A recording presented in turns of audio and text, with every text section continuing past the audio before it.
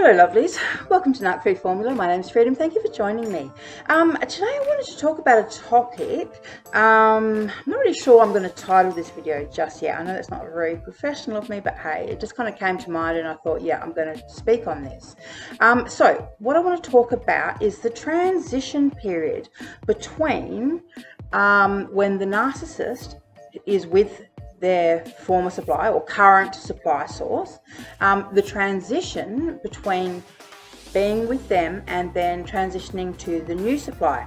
Now there is a term and it's called monkey branching, and what it means is, if you've ever seen how monkeys move through the jungle, right? They hold on to one branch, then they reach out, they grab the second branch, but then they do this thing where they swing backwards and forwards and test to see whether the new branch will hold their weight, whether it's, you know, it's a strong vine that's going to catch them, right?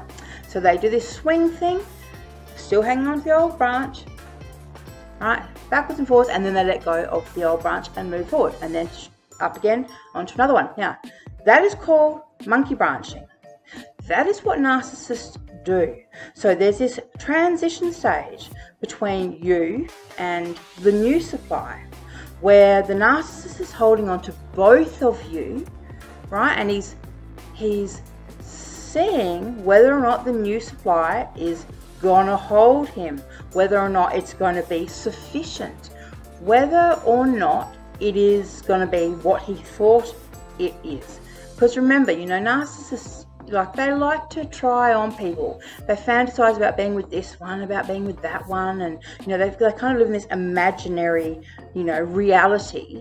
And so when they're actually now getting out of their heads and making a move, they just want to make sure, you know, that she's actually going to be as good as what he's letting go of. The joke's on them. Sorry, darlings, I just realised that my screen's a little bit dirty. I mean, sorry. Just 1 second. It's a little bit clearer. It's just a bit smeary, sorry. What was I saying? So yeah, so with this transition, you know, they want to make sure that she's going to be sufficient. But the joke on them, because, is what I was saying, because when they first meet someone, you know, there's that whole idealization thing going on, right? So they've put this person on a pedestal, they've made them so much better than they really are. They're imagining this person is so much better than they really are. You know, the reality has not kicked in. So they're comparing, you know, their former supply with this new person, but it's like comparing, you know, apples to oranges, right? There's no sense. It's not logical at all, which is why oftentimes narcissists try and do a full 360 and come back, right? Because they transition and go, oh, this grass was not greener, you know, or oh, this is not what I thought it was. But look, if you're in that situation, please take a leaf out of my book, right? Use this time and opportunity to get the hell away from them, right? You've only got this very small window of opportunity, and if you do not get away during that stage, there is that potential for the narcissist to turn back around, do 360, come back and do the whole, you know, oh my god, I made the biggest mistake, you're the love of my life, what was I thinking, right? So don't allow that to happen. This is just a transition stage, okay? So what else to think about that? Yeah, so this transition thing, like I said, they kind of hang on to both of you. So they're, you know, they're telling the new supply a whole lot of, you know, bullshit, basically trying to get them on the hook, trying to get them ready to replace you. And if, like in my situation, you know, I was leaving, right? So he had to get someone locked down super fast, right? So he literally kind of took this person who was so not suitable on any level at all, projected a whole lot of my attributes and qualities onto her, and then kind of just conned himself, I suppose, a bit, about, you know, how suitable she was, and then just, you know, was forced, essentially, like his monkey branching was forced. I quite literally remove myself from the situation. So he was forced to lock down new supply that wasn't suitable, that won't sustain him, and there's a whole lot of other things. But that's not my problem. I don't care. In my mind, you know, the decision has been made and I am never going back. You know, it took me a long time to get out and I will never ever go back.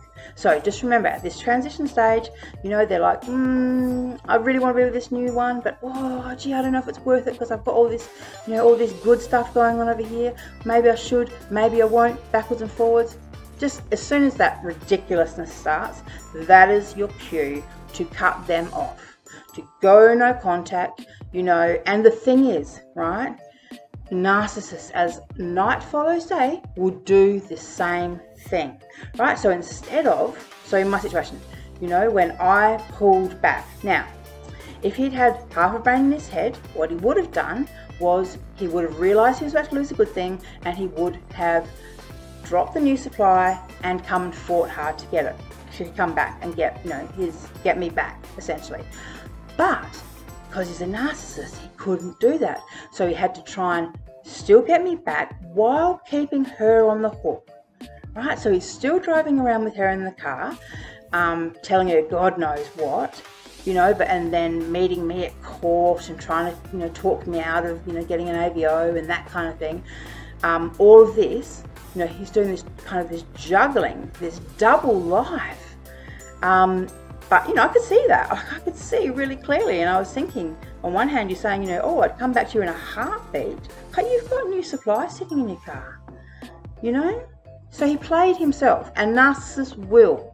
As soon as you withdraw your energy, they're going to go to wherever they're getting the energy from. So you will witness right in front of you the person who said, you know, oh, you're my soulmate.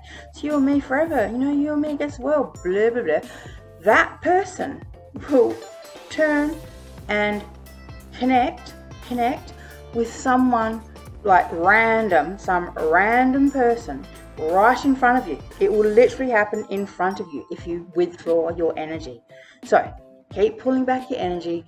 Use this transition time. It's now or never, right? While they've got new supply, it's the perfect time to get out. And who cares if it falls, you know, the whole thing falls down, comes crumbling down, who cares? That's their responsibility. That's got nothing to do with you. You're a free woman now. All right, lovelies, have a listen to some more videos. I'm going to link them in here. And remember to like, subscribe, hit the bell notification, all that stuff. All right, darlings, thanks. Bye.